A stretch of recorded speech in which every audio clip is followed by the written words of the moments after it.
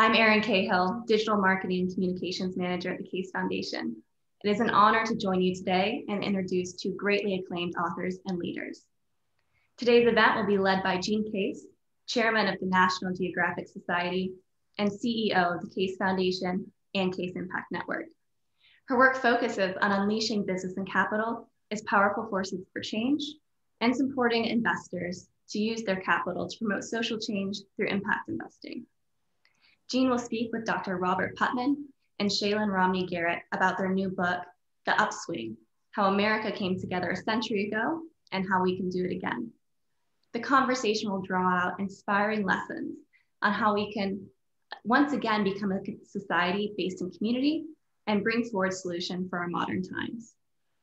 Dr. Robert Putnam is the Malkin Research Professor of Public Policy at Harvard University and has written 15 books translated into 20 languages, including Making Democracy Work, Civic Traditions in Italy, and Bowling Alone, The Collapse and Revival of American Community. Both books are among the most cited and best-selling social science works of the last half century. His most recent bestseller, Our Kid, The American Dream in Crisis, chronicled the growing class gap among American youth.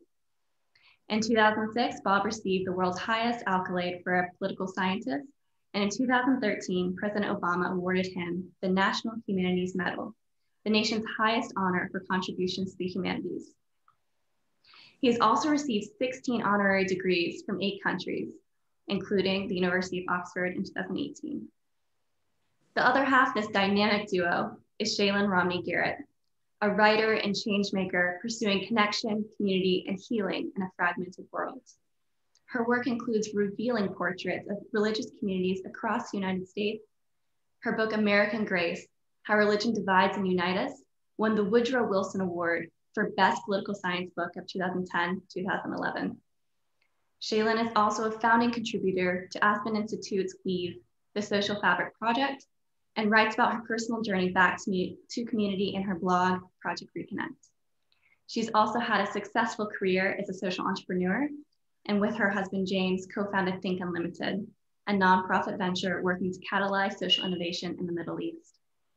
I'm so looking forward to this dialogue and want to encourage you to use the Q&A tool at the bottom of your screen to ask questions as you listen. We'll begin with remarks from Bob and Shaylyn, followed by moderated discussion with Jean, and we'll reserve that time at the end to answer some questions from the audience.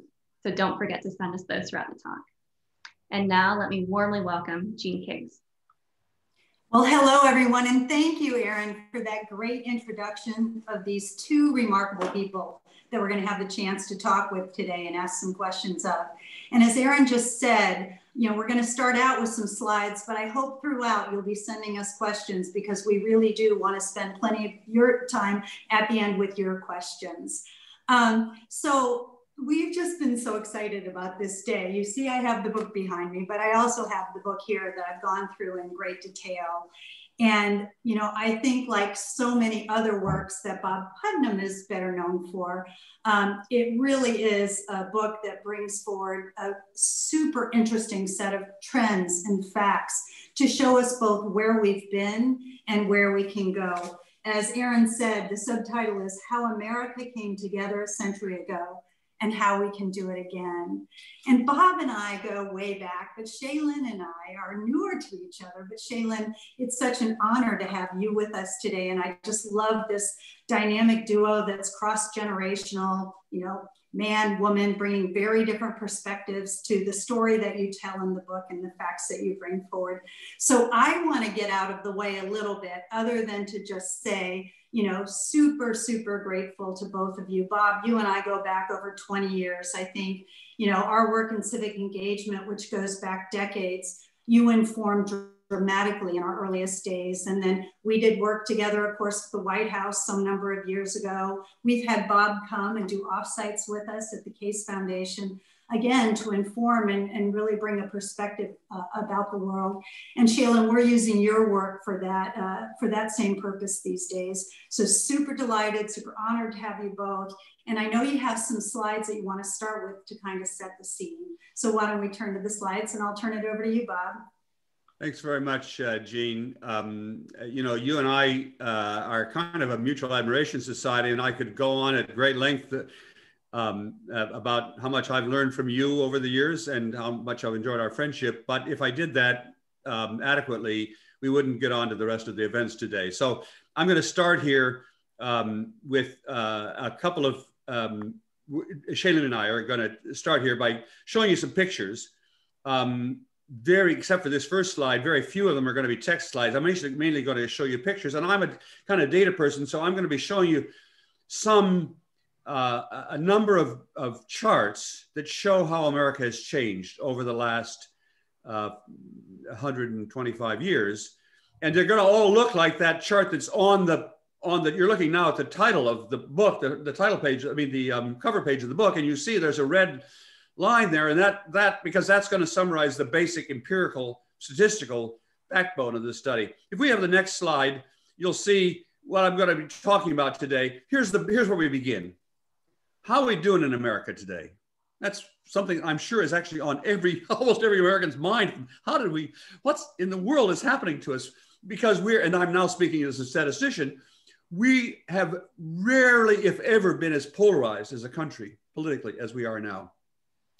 We've rarely, if ever, been as economically unequal as we are now. It's a little hard to measure, but by many measures, we have rarely been as socially isolated from one another as we are now. And finally, and here we went to a lot of trouble to try to get really hard measures of this, we have rarely been as self-centered, as narcissistic as a people as we are right now. So the first question we want to ask is, how did we get here?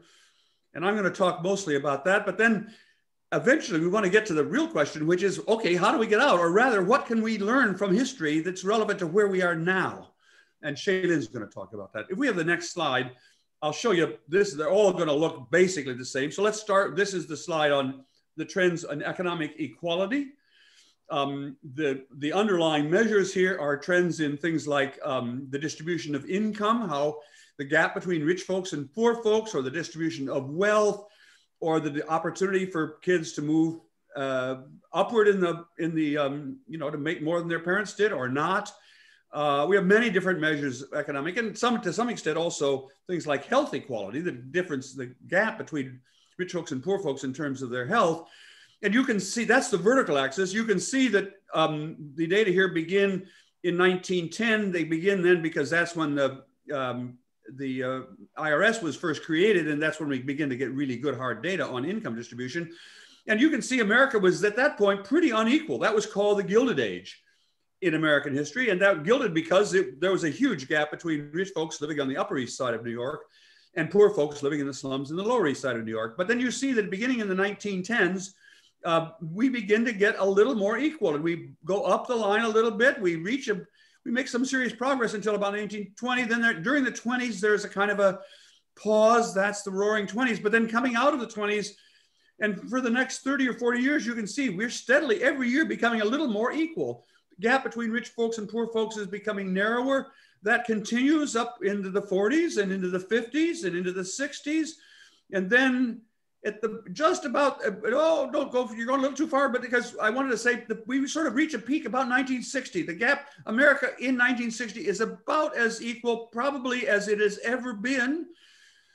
But then we still stay pretty equal for quite a while, for a couple of 2 decades, but then beginning around 1980, we begin to plunge. And every year we become much less and less connected, equal to one another. And actually, if the graph continued down to 2020, I know very well, and all of you do too, that the gap between rich folks and poor folks has accelerated even in the last 4 or 5 years. So we're now down as a country to about where we were 125 years ago, another Gilded Age. But it's not just economics. Let's turn to the next slide, which shows, here we're going to measure in the next slide, we're going to look at, here we call it political comedy. That's just the bipartisanship, the degree to which people are cooperating across party lines. And of course, you all know that at the moment, there's virtually no political cooperation across party lines. Again, there are a lot of different measures here. I won't go through the particular measures, but we have lots of hard measures. One of them, for example, is the degree to which people in Congress cooperate across party lines. And you can see that that was pretty rare. America was very polarized, little bipartisanship, little of what we're calling comedy here.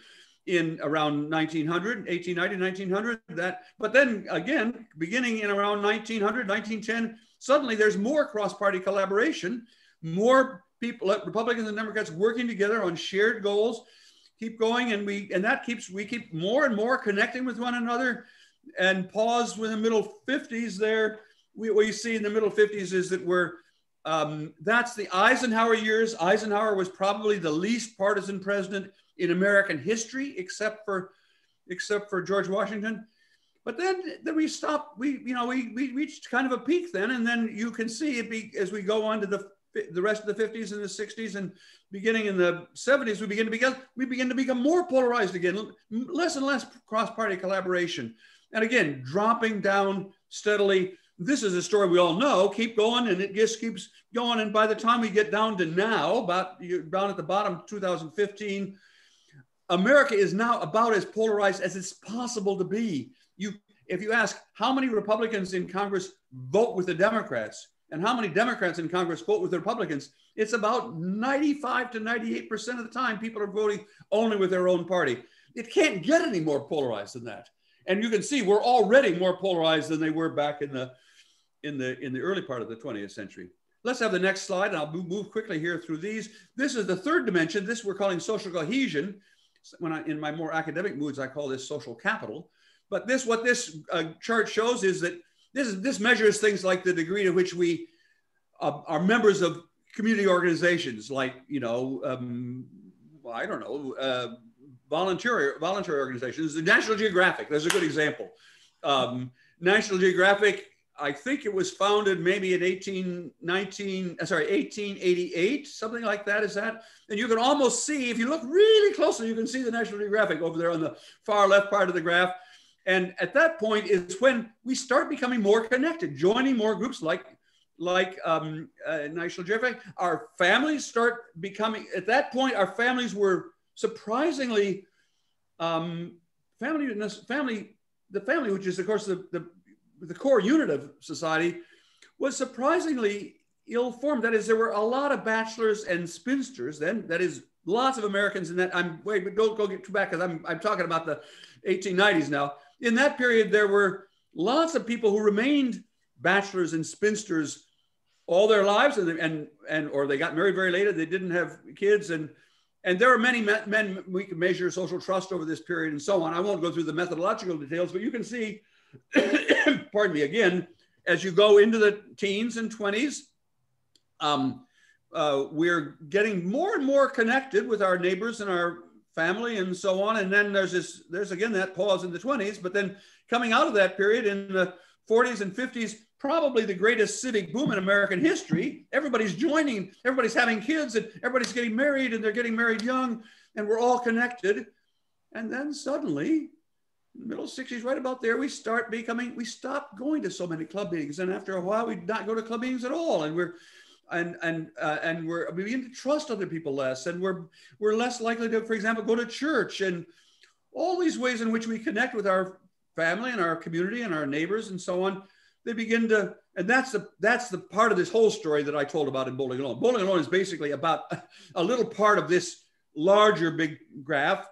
But then in this graph, we've carried it on now well past Bowling Alone, because Bowling Alone was published about 2000. If you go down to 2000, that's where I stopped my story about Bowling Alone. And you can see it just kept going downhill, almost as if I predicted it. And now we're down. It's a little hard to know exactly the measures. We're now down almost to where we began the century.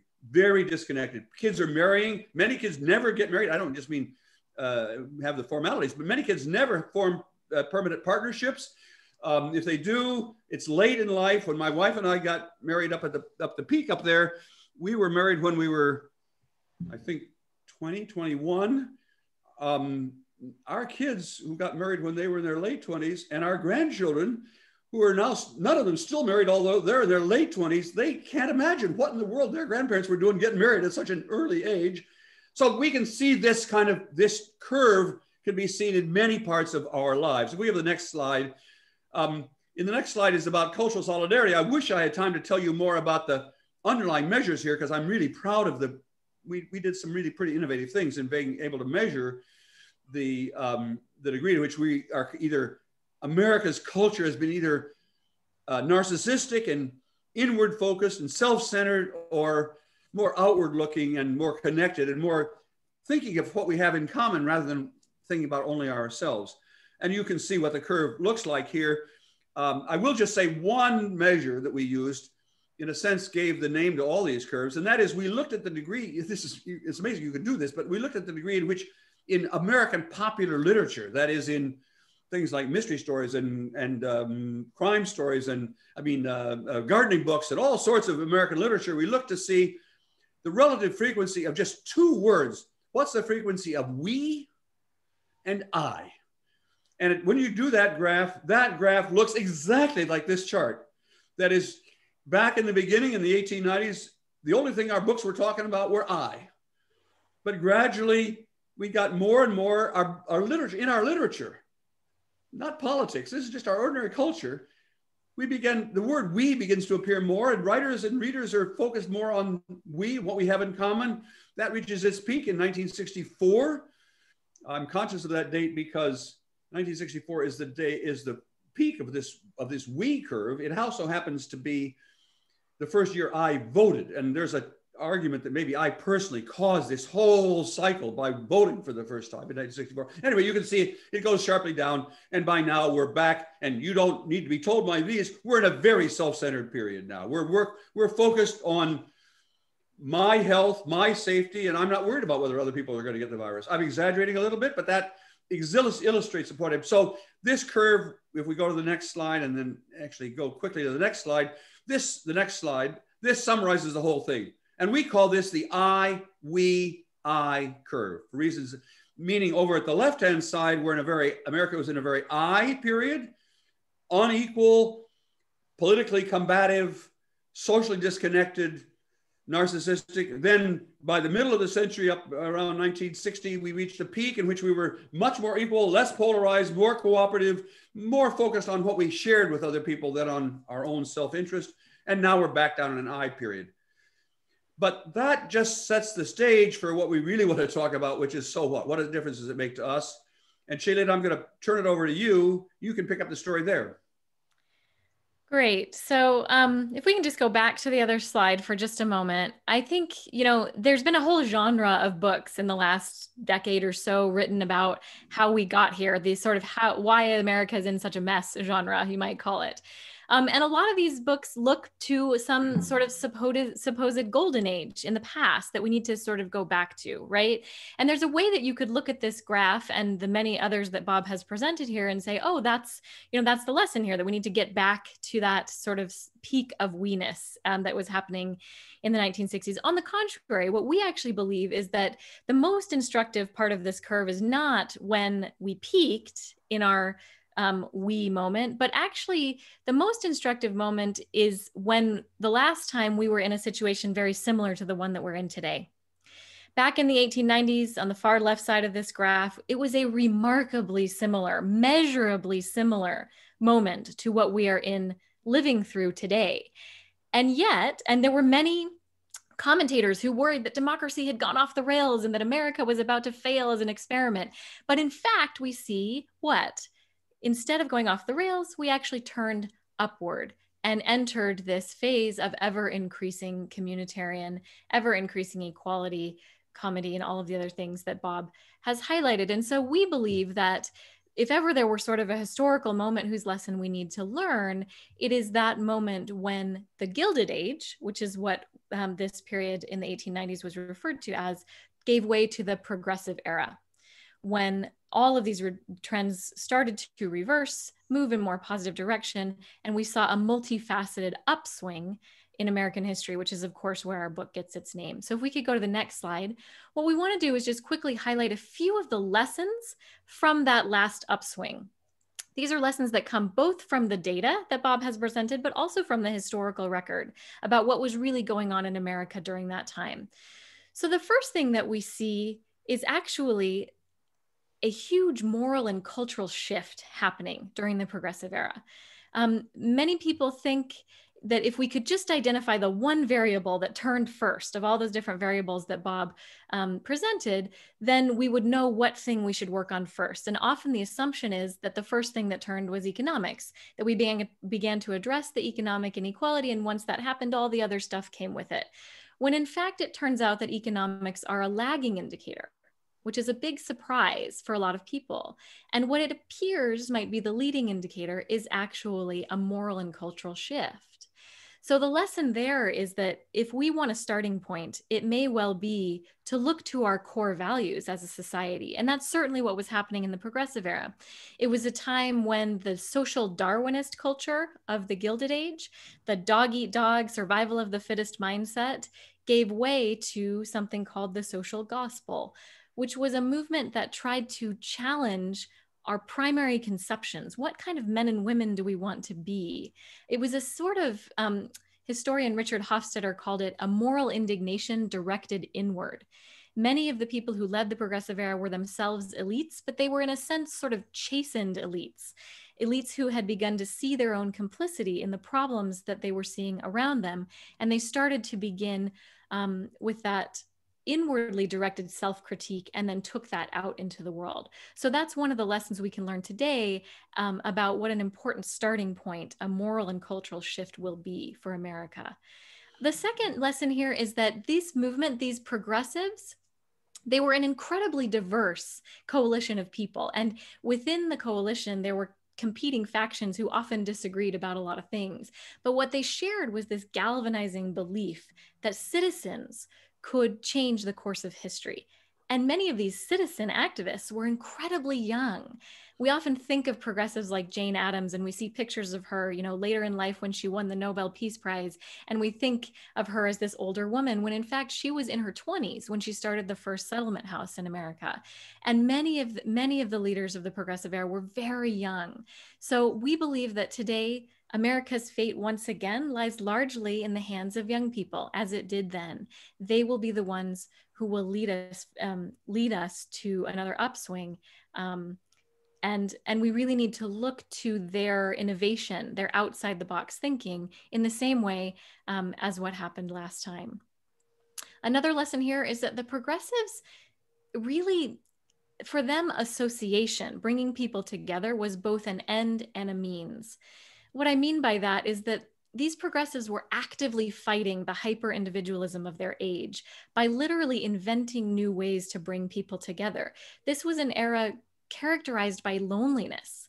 There had been a huge shift in the Industrial Revolution of people moving out of towns and farms and into the big cities where they were lonely, isolated, dislocated, and they had to create new ways of bringing people together. Many of the ways to bring people together that the progressives invented brought people together across lines of difference, across lines of class. And those face-to-face ties that were created through these associations built a vast store of social capital that really fueled the upswing for decades, as we saw in those graphs. Another note here is that sort of the progressives focused on the grassroots. They were working in what Louis Brandeis, who was a famous progressive, called the laboratories of democracy: neighborhoods, tenements, small towns and cities, municipalities, who were looking to solve the problems that were right outside their doorsteps. And as they found solutions, those solutions began then to bubble up and get attention and started to sort of go viral across the country, and then ultimately became the blueprint for the bigger national programs that came to ultimately characterize the progressive era. So again, today we believe, once again, in order to see another upswing, we need to look to those grassroots levels to see where to begin with the new ideas that will move America forward. The next point here is that charismatic leadership was really a lagging indicator. Again, when we think of the progressive era, we often think of Teddy Roosevelt, right? And certainly leaders like Teddy Roosevelt came along and ultimately were able to get bipartisan support for big reforms like consumer protections and trust busting and child labor legislation and conservation. But actually those ambitious federal programs were sort of the caboose and not the engine of change. They built upon the coalition building and the grassroots work that had been going on for a couple of decades before those national programs came onto the scene. So today the lesson is, of course, that the I alone political leaders are not going to be our salvation. They will likely come toward the end of this process. And the last point that I'll just make here, last lesson from the Upswing, is that the progressive era was not all positives. These progressives that we are lauding in our book and looking to for lessons, many of them were racist. Many of the structural inequalities that we are having to really stare in the face today were created in large measure through a lot of the reforms that were created in this era. In some ways, the needs of people of color were really sort of sacrificed on the altar of progress. And this is something that we certainly can't repeat. This is a mistake that we cannot afford to make again, to sort of kick racial justice down the road. We have to make a more inclusive we a real central piece of any upswing that we would hope to see today. And we can speak a little bit more about the role of race in this story later on if there's interest in that. But this is something that we really like to highlight, that today's upswing, we hope it will be driven by all of these things, and that it will have within it a true inclusive we that we did not see during the last upswing in American history. So if we can just go to the last slide, we'll leave you with this thought from Teddy Roosevelt. The fundamental rule of our national life, he said, the rule which underlies all others, is that on the whole and in the long run, we shall go up or down together. So it's our hope that we can create another upswing today. We did it once before, we can do it again. And that's the message that we really want to leave with you today. Wow, thanks for that, Bob and Shaylyn. I think that really does a great job of setting the tone for this conversation. And as I jump into questions, please feel free to send us your questions, because we're going to move to those in just about 10 or 15 minutes. And we really want to hear from you.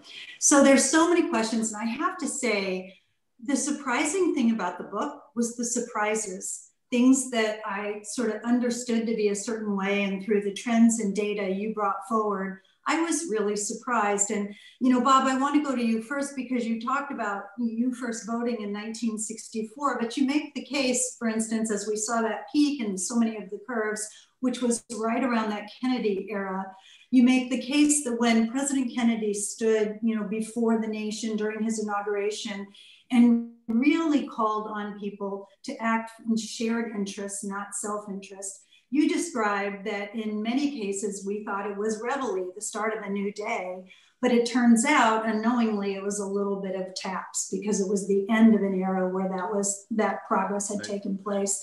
So can you talk a little bit about what's behind that? What do we think about that time was significant to begin to cause a shift downward then from the progress we had been making? Yeah. Shaylyn, this is uniquely a question for me, because you weren't around then, and I'm maybe the only person on this whole darn program here that can remember vividly that, because I was actually, forgive me, Gene, for getting personal here. I actually went to the Kennedy inaugural personally, and I stood in the snow on the east front of the Capitol, where inaugurations were then held. And I heard him with my own ears say, ask not what you can do for your country, ask not what the country can do for you, ask what you can do for the country. And it had a hugely, this is not a story in Bob Putnam's autobiography, but I have to say, a lot of my own personal life was changed, because I thought, I was an adolescent, right? And I thought he was speaking to me. And a lot of us of that era were enormously, my life was transformed, honestly. I don't want to get choked up about it here, but it was. That's when I decided I wanted to work to see if I could make America a better place. I was an adolescent. I don't want to get too serious about it, but nevertheless, it was true of that period that we thought we were about to go into this, and then it just went exactly the opposite direction. So the question is, what happened in the 60s? The 60s was really divided into two halves. If you lived through it, you know this, although they tend to get smudged together. The first half of the 60s actually was the culmination. You can see this in all these graphs, the culmination of this long 60 or 70 year period of ever greater togetherness. So that was the period of the communes and the Peter Paul, the folk songs were all about togetherness and so on. And we thought at the time that we were getting finally to get over this last barrier, which we knew was race. We thought at last America's going to get over this. And I did not personally go south, although I had a lot of friends who went south in freedom marches. It looked like we were going to finally break through to a new America. But then came the second half of the 60s. And the second half of the 60s, America kind of did a backflip in the middle of the 60s. And the second half of the 60s was the opposite. And we began suddenly becoming less focused on ourselves. Inequality began to change. Polarization began to appear. And if you talk to different people of that era as to what they think the turning point was, it's interesting that everybody names a different thing. If you're my age, the first thing you think of is the assassinations. That is the assassination of Jack Kennedy and Martin Luther King and Bobby Kennedy and so on. And people a little bit later will focus on something else, like the Vietnam War. And many people think, well, it's only about the Vietnam War, but actually it wasn't only about the Vietnam War. Some people focus on the rapid change in sexual mores, the fact that overnight, really almost overnight, it became okay to have premarital sex. It was probably the most rapid change in personal moral standards in American history, maybe in world history, because within 3 or 4 years, it went from being nobody talked about or did, well, I don't know what they did, but they didn't talk okay about premarital sex until everybody was doing it. It was just amazingly, some people talk about that, and some people think that the pill caused that, and other people talk about, I don't know, the urban riots and the civil rights movement. And so different people have different things that caused the 60s. They were actually all unrelated. There was no connection between Vietnam and the pill, or between the assassinations and the I don't know, the urban riots or whatever. There are a lot of, or the gas lines and the oil embargoes. In our memory, we shove those all together as the 60s, but actually it wasn't. And I really think that the reason we turned around was that America kind of had a nervous breakdown. So many independent crises struck all aspects. It's not that it was just one crisis, everything was falling apart. In any event, we came out of that period going in exactly the opposite direction. I've told you more about the 60s than I'm sure you wanted to know. That's because I'm a creature of the 60s. But but it's clearly not, this is the main point that Shaylyn was making, and I completely agree.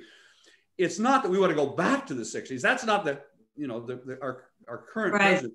Our current president for the next month or so keeps talking back about when America was great, and he wants to make America great again. That's not what we want to do. We want to recreate it's the excitement of that early part of the 20th century when people were beginning to create things in a new positive way, not the fading of that we think ought to be the focus of our attention. Right. And then similarly, Shaylyn, you're such an expert on the Gilded Era. And, I was really fascinated to read a number of different things in the book. And I think many of us understand it was a time where there was outsized wealth and a few people prospering significantly while others were not, et cetera. And we see those correlations. But I'd love for you to talk about two things, more correlations that you see that cause you to kind of reflect on that time as similar to this time. And then your first point in the summary of the slides was the moral and cultural shift that took place following that era, coming out of that era. I'd just love to know and hear more from you about what was behind that moral and cultural shift. What are some of the things we could look for that might suggest that could come again? Sure. It was interesting. Bob and I knew, of course, that a lot had been written about the Gilded Age being similar to today. But you're right that it focused mostly on the economic inequality. And as we looked really deep into the historical record of this period, it was a little bit shocking, almost unsettling, like how many layers of similarity there were. And that's what we really go over in detail in the introduction to the book. But so things like corporate monopolies and vast income inequality and class segregation, pollution, contaminated products getting into the marketplace, a zero-sum power struggle in the public square, populism and socialism becoming popular alternatives to mainstream political parties, corporate power translating into political power, and that being a really scary, dangerous thing, nativism and a suspicion of immigrants, loneliness and isolation and despair, a lot of disillusionment and despair. There were a lot of cultural narratives about despair. But at the same time, there was also a lot of nostalgia for a bygone era. You had a sort of older generation going, oh, America used to be so great when we lived on the farms. How familiar does that sound, right? And scandals dominating the media, crime and moral decay being like the subjects of popular entertainment, a fevered pace and anxiety, and a lot of commentators foretelling disaster, which I mentioned. So like it just, the parallels are almost, it almost gives you goosebumps to hear sort of that list, right? So I think it's instructive in a lot of ways. And you think, you know, what happened when these people looked around and saw all of this multifaceted national crisis, so similar to the one that we saw today? Amazingly, the progressives who came out as leaders of the next phase of American history, they started with the heart work. That's what I like to call it, right? They started looking inward. It would have been very easy to go, oh, the idle rich, or oh, the corrupt politicians, they're the ones causing all the problems. And to a certain extent, that was there. But there was a lot of call for a moral change of heart, a sort of revolution of the heart. And that's actually what drove people who otherwise would have been elites. Frances Perkins is a great example. She was on the path to just sort of live this New York socialite life. And she saw the Triangle Shirtwaist Fire happening when women and girls, immigrant women and girls who had been working in a factory that caught fire, were literally jumping to the street to their death to escape this. And something shifted in her where she said, I can't do this life of luxury anymore. I've got to get in there and fight for these women. And there are so many stories when you look at the progressive leaders of that kind of internal shift, driving them into the public square, forcing them to look hard at their own lives and at the structures that were creating these problems and work to change them. And there were a lot of, I could go on and on here. There were a lot of religious narratives that were coming into play, where people were being asked to shift. Actually, the narrative of religion itself, Christianity itself, had become highly individualized. A sort of, Christianity is there to sort of prop up the elite class, right? Which is the opposite of what you read in the New Testament, right? And so there were leaders that came along and said, wait a minute, this is not Christianity. Christianity is about taking care of the oppressed, those who are left behind. This should be our blueprint for society. And they started to reinterpret even scriptural narrative to help us reclaim a we. And that motivated a lot of the cultural rethinking of this period. I think that's a great topic to bridge to the next question for Bob. I mentioned, Bob, we've really been schooled by you through the years we've been working in civic engagement. And, one of the things the book highlights, and Shaylyn was just referring to it, is really almost a civic inventiveness, or, what do we want to say, civilian innovation, really that sense, or citizen innovation. It's almost that sense, what Shaylyn was just saying, but enough is enough, and we have to find a different way forward. In our work with entrepreneurs, of course, we see that's how great companies are born all the time. They see a problem and they build a solution to solve it. And we know there have been social entrepreneurs, really even dating back to the founding of National Geographic. So talk to me a little bit about, what that was like and who played a role and how vibrant that was, because you talk a lot about it in the book. Yeah, it is actually, it's amazing, in fact, to think that you have to invent anything. I mean, we've lived so long with National Geographic or with Rotary Club or with bowling leagues that you don't think, does somebody actually had to invent Rotary Club, for goodness sakes? And it's only when you get yourself back into that period and not looking at it, with the benefit of 100 years hindsight, that you see, well, the guy who, and I'm not just joking, the guy who invented Rotary, was a young kid. He just moved to Chicago. So forget about the fact he's going to end up being the creator of Rotary. He's a young kid. He just moved to Chicago. He didn't know anybody in Chicago. He didn't really have any, business connections or any kind of connections. And he said, how can we fix this? And he had this bright idea. Suppose I had some friends get together for lunch and we sort of talk about how our day has gone and what progress we're making. And so I'm trying to make it seem like a pretty innocent little thing, but really clever, because no one was doing that. Nobody in Chicago he was the first guy in Chicago and maybe the first guy in the country had the idea, let's get together for lunch. You have to see it that way and then realize, God, from that came this whole millions and millions of people ever having lunch together all over the world at the same time and talking about, doing good deeds. That's what it was about. Well, okay, I'm not trying to romanticize Rotary. I am trying to, though, to create this sense that it required thinking anew, not being stuck. And that's partly why they were all young, Gene. They were young, old folks. I would love to have this happen, but the ideas for how we're going to reorganize the next upswing, the specific ideas are not going to come from me because only really young people can think outside the box. Does this make sense? So that's why Shaylyn and I place great hopes. Indeed, we originally wrote the book with the idea we're going to try to appeal to young people. You guys are the ones who can do it.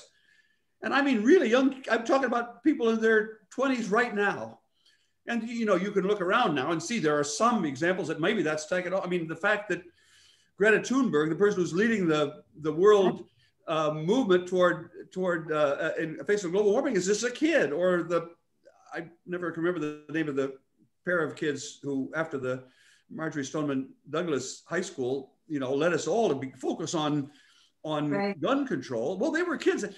And what I'm trying to say is we should not look upon that. Isn't that weird?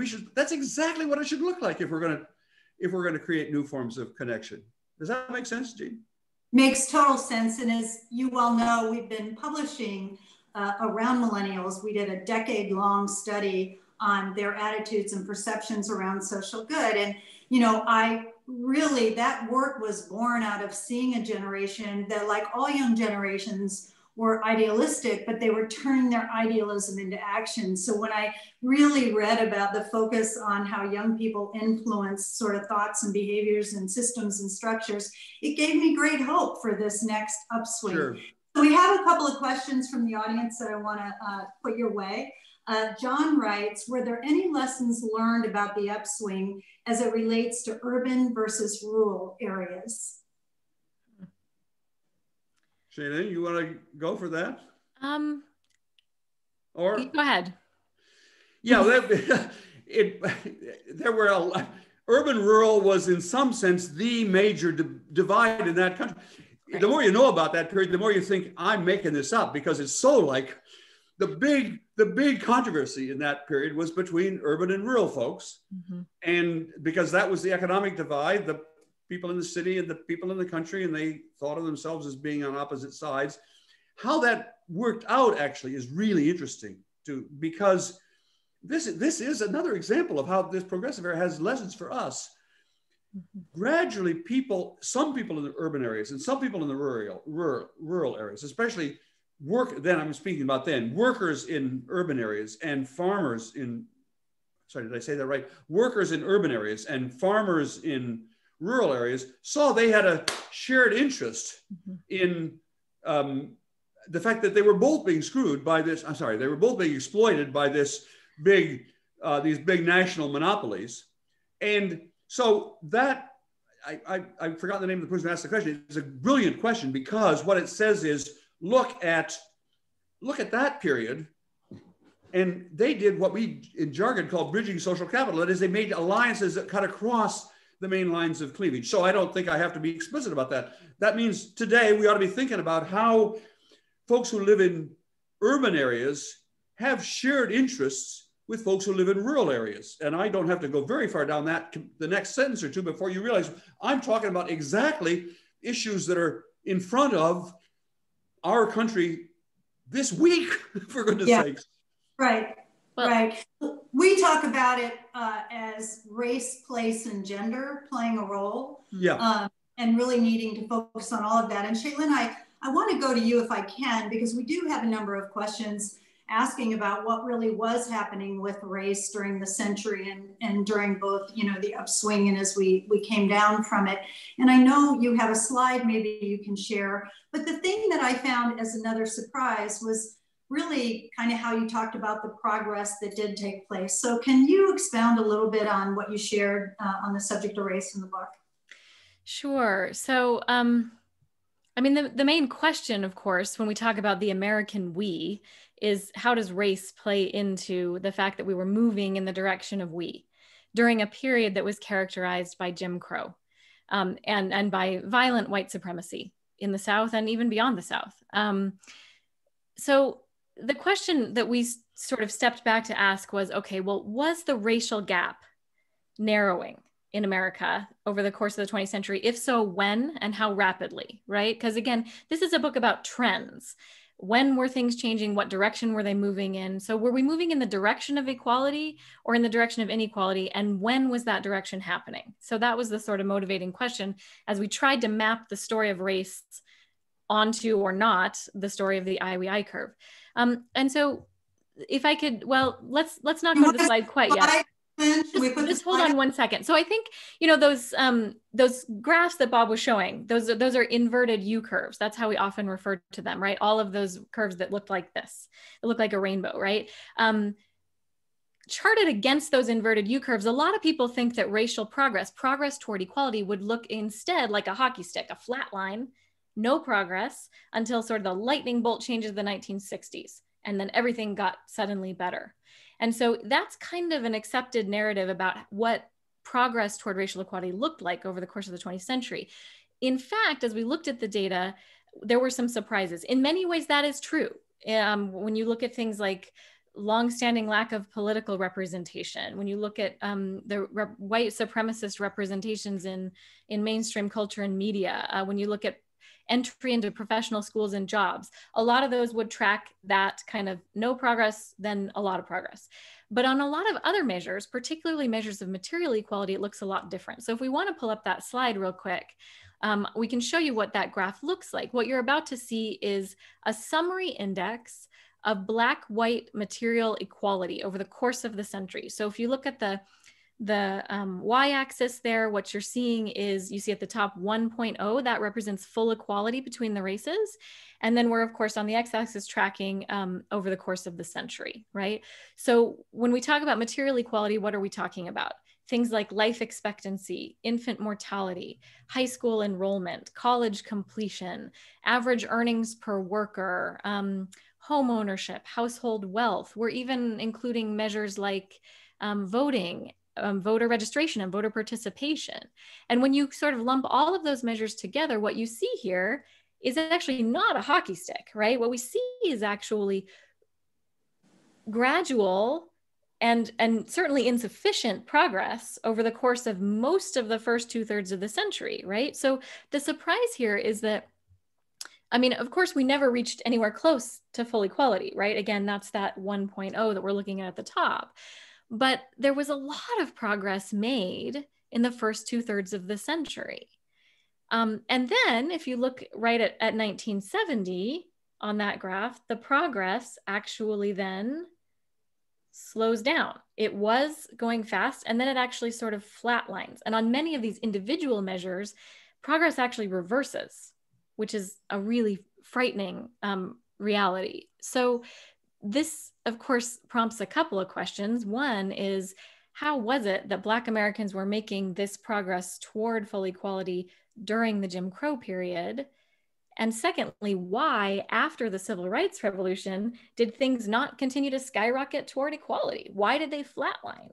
And so when we map these, so one of the answers to that comes just from the historical record, which is most of the progress that Black Americans were making had to do mostly with their own efforts to leave the South and move into the North and West. So that's the Great Migration, when millions of Black Americans moved out of the violent South and into the more hospitable North, and were then able to access hospitals for the first time and go to school for the first time and own their own businesses and vote. They were doing so in separate spheres from white Americans, and those separate spheres were, of course, often violently enforced, but they were nonetheless making progress toward equality. And that's an important thing. Again, it's not sufficient, and it certainly wasn't enough, and it certainly was imperfect in deep, deep ways, but it's also part of the story that doesn't get told. And so when we map this graph onto sort of the IWI graph, the interesting thing is, a lot of this progress toward material equality was taking place during the we decades. And then when we see this stagnation, that's happening right at the same moment that America turns from we to I. We can't say that the stagnation was caused by that broader we to I. You know, it's a little bit hard to tease out exactly what caused what here. We do know, however, that in the wake of the Civil Rights Revolution, what we saw was a huge white backlash. Americans, you know, it was right at the peak of that we moment that we were finally, as Bob mentioned, addressing race and doing so in a legal way that was tearing down legal barriers for Black Americans. But then right when we did that, and all of the survey data really shows this, white Americans were like in favor of the Civil Rights Act, but not so much in favor of enforcing them, or wanted to take it slow when it came to integration, right? And so there was a huge backlash on the part of white Americans when it became clear that, oh, that opening this we means that we have to share the pie in real ways. And so that's a lot of what drove this stagnation. And so I'll just wrap this up by saying it's a really important story to tell, because a lot of the protesting that we're seeing around the Black Lives Matter movement certainly is sparked by police violence and the killing, the unwarranted, violent police brutality and the killing of Black Americans. But it's taking place against this backdrop of intergenerational stagnation, right? When the promise of the civil rights movement actually sort of died on the vine, like right in the moment when we thought it was going to bear fruit. And our question for America is how much of this had to do with us making a broader turn toward selfishness, toward a narrower self-interest across the board. And I think that's an interesting question as we look at race in America, of what, again, going back to these moral values, what are going to be the real values that begin to inform our debates and discussions about racial justice? And if we can start to have those conversations, maybe we can begin to make more progress than we've seen in the last half century. Boy, thanks for that, Shaylyn. I think that is fascinating. And if you're with us today, watching with us today, maybe you were surprised by what Shaylyn just presented as well. It's really quite fascinating. So we have time for one more audience question. And I have to say, my dear friend, Catherine Bradley, who is a remarkable leader in her own right, asks, does the closeness of our recent election and the split Congress make you pessimistic or optimistic as to conditions that could start a new upswing? Is it part of the problem, or does it portend progress? Yes. Sorry. Might have to expand on that one. We both have thoughts about this. Shaylyn, why don't you start off, and then I'll finish up and talk about agency. You know, I've thought a lot about this, as you might imagine, as has Bob. And I think where I want to go with this is to say there's a concept that I've taken from Viktor Frankl called tragic optimism. The idea of tragic optimism is recognizing and getting really clear about how bad things are, but knowing that you still have the power to change them. And the optimism comes from that deep connection to your own agency, no matter how bad things are around you. So I don't think that Bob and I have any motivation to say, oh no, things are definitely already getting better. It's going to be fine, for a couple of reasons. One, we don't believe that this is some sort of historical roller coaster that we're riding, or that there is that things will just naturally reach a nadir and then they will just sort of naturally turn back. We don't think that that is the way that this story goes.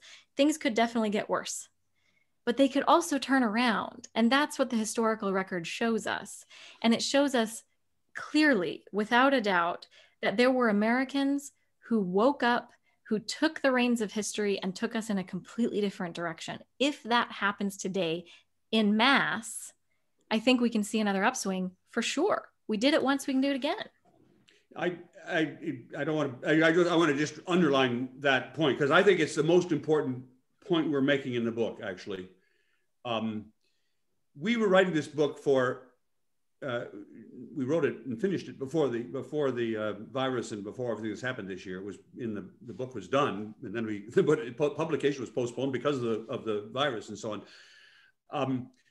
When we wrote it, we were writing it for young people, and we wrote it to say to them, you can make a difference. And what we were concerned about was not whether young people today, everybody, but especially young people, were we weren't so much concerned about what their views were as we were concerned about their cynicism. You couldn't make a difference. And we wanted to say, look at the historical record. Don't just look at me lecturing you. Look at the historical record. These people changed history. They were not the prisoners of history. None of us are the prisoners of history. We sort of think we are. We like to think, in the area of the internet, we think, technology is forcing all this on us and it's going to either be good or bad. That's hogwash. I mean, you look at the data, we're making choices all the time. And we can choose, and I'm going to get off the internet part and back onto the history part that we're talking about here. We can choose, and especially young people can choose, if they want to move this country in a better direction, and I think they do, then we can. And if they choose not to push against this trend, well, then it won't. I don't think it's so much a question about what do we expect to happen. It's a question of what do we want, and especially what do those young people want. Mm-hmm. I am, in a way, kind of optimistic, not because there's going to be a natural, it's going to flow in this way, but I'm hopeful, at least, that what's happening right now is actually everybody, but young people in particular, waking up to this. And so I'm not talking about, neither of us are talking about what's going to happen in the first 6 months of a Biden administration. We're looking at trends these trends began long before Trump was, even awake as a person. And they're going to continue long after he leaves, no matter what he does. Obviously, Trump is an apotheosis of this kind of trend, but he didn't cause it, and his departure is not going to fix it. That's up to us. And on that longer term note, I'm very hopeful. I think that's a great place to end this conversation. And I'm going to hold the book up again, because if you haven't already ordered it during this conversation, I want to encourage you to do so. My only frustration is that we only had an hour, because I was telling Shaylyn earlier, I felt like every chapter could literally be a book. It's just such a gift to all of us. And I think the best gift is that optimistic hope that we can have, that when citizens come together, when they get engaged, when they address the challenges of their community and their nation more broadly, we see things really change. And I think that's been a big part of what your work, both of you, has been about for a long time. I was thinking our work in stakeholder capitalism and impact investing, most of those movements have been led by young people, another vision of what capitalism can look like, et cetera. So we're seeing it around us already taking hold. And I know many that are joining us, because I've seen some of the names, are doing their own part today. But Bob and Shaylyn, thanks so much for this really valuable hour and for the gift you've given us of the Upswing. Thank you. Thanks a lot. This has been great.